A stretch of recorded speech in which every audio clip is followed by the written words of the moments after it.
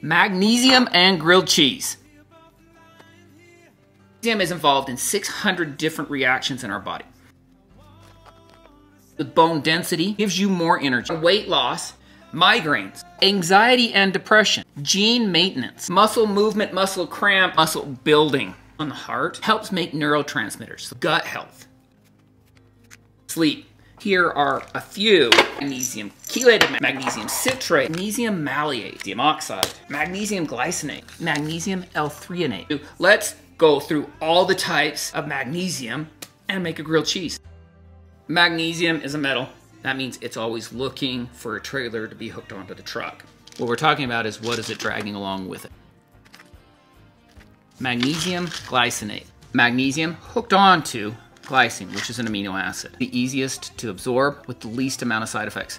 It is the easiest to take a higher dose. For stress, migraines, muscle cramps, or insomnia, I like the magnesium glycinate. Magnesium citrate, if you have chronic constipation, do absorb a lot more in the magnesium citrate, but it will cause more GI distress. Most of your chelated magnesiums are the same as your magnesium oxide. Works in the digestive tract. It is not absorbed very well. So, heartburn, constipation, indigestion, magnesium threonate, mind stuff.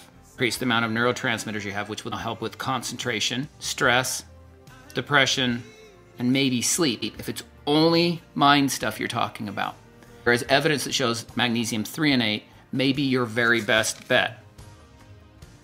Magnesium chloride is cheaper, well absorbed, more side effects. Magnesium sulfate, that's Epsom salt. Magnesium sulfate, if you take it orally, will most certainly get the troops running out the back end. Not as well absorbed, but fantastic for skin. Magnesium malate, blood sugar into muscle, reduction of blood pressure. The magnesium malate and the magnesium taurine are probably a little more efficient. I like magnesium glycinate or magnesium threonate.